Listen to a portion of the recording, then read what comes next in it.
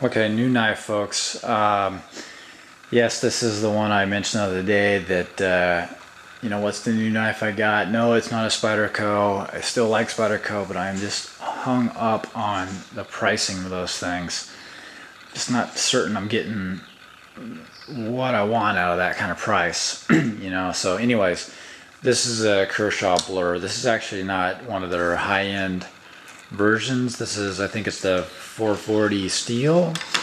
It's the tactical version, and honestly folks, I got this from Walmart, and believe it or not, I don't think I've seen it cheaper online, which is, I guess, maybe a little good for me price wise, but I don't know if they're using this as a loss leader or something and cutting out smaller companies, but I don't know. Great price from Walmart on this thing if you can find it there.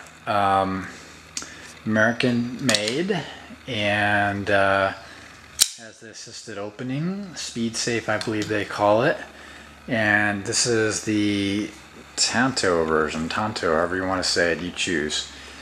It has the serrations on it, extremely sharp point and blade actually.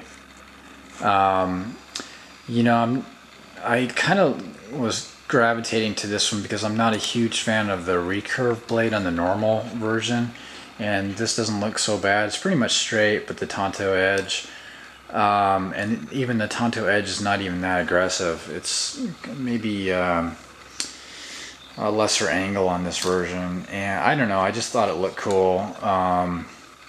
Again, it's amazingly sharp. I find myself using this portion of the blade mostly. That part right there is real sharp. Here, up here. This is part right here, it's still sharp, but it's not used as much by me and so I use this more for detailed work. Honestly, the serrations, I would like the same knife without the serrations. I don't think there's enough blade edge to really be used on this one, so it's more for some detailed work. It is sharp. The serrations are extremely pointy.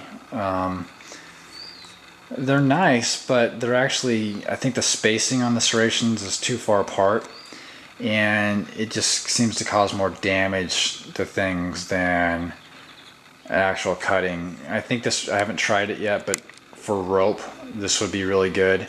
Cardboard boxes, not so much. And paper, certainly not.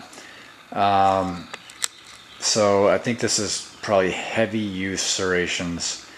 I know that steel quality is not the highest end, but hey, this wasn't the most expensive knife either. I really wanted to test these things out, and I'm pretty happy with it. Specifically, I don't think I have the right lens on for this, but this is the 1670 blkst version, so black Tanto basically.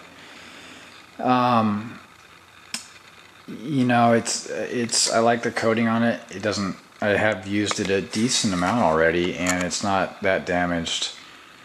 The handle is great. I think I've seen other videos, people describe the handle as basically the skateboard material. I would say it is kind of rubberized, and it is very gripping, and I really like that. It was a surprise. I think the reason why I hadn't got one of these earlier is that I played with one in the store, and I think that particular model they had in the store was jacked up or something, because it just didn't work very well at all. Hard to open, etc. But this is great. Very fast, easy to use, and I don't know if you're noticing, but it's speed safe. But I can close it extremely easy with one hand, and I'm loving that. That's kind of one of my gripes with the Benchmade 580. You cannot do that safely with the 580. So to me, that's pretty cool. This is actually much smaller than what I expected. The knife, I need to do a comparison video to some other knives, but smaller in the hand, which I kind of like for EDC, and width-wise, much smaller than I expected. That's the thing with the 580 and the 585. It's the width is also pretty deep, so it's not. You know you're carrying it. Basically, that's what I'm trying to say. I modified the clip already to be tip up carry. That just seems to be my thing lately. I like that easy access to it, so that was an easy modification. That's with the Torx wrench. I think it was a Torx 7 or 6. So highly recommended.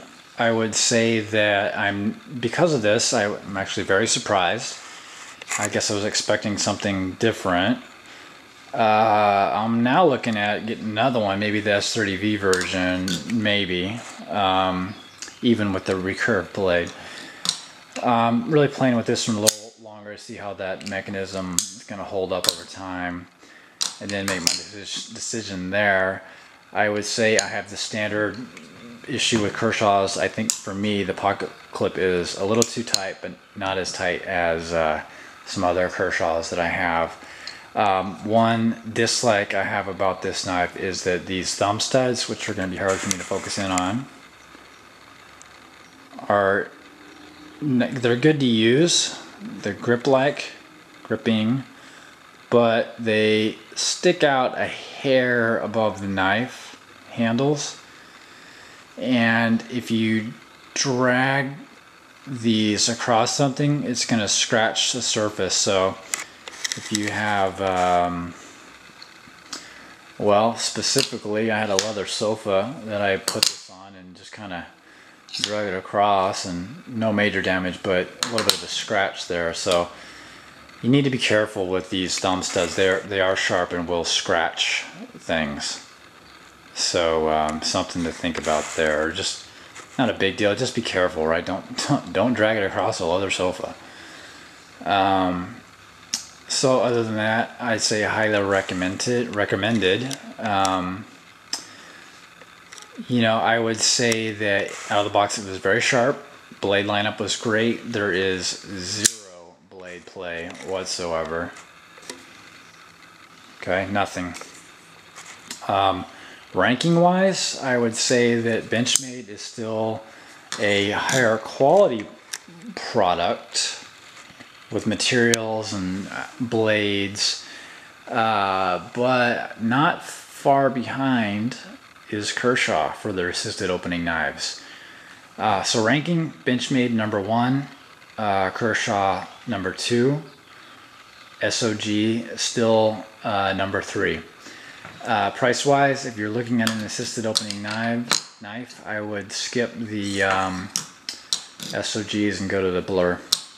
So just my 2 cents, I guess. So hope you enjoyed that. I know there's some other reviews out there, but my take on it. Thanks.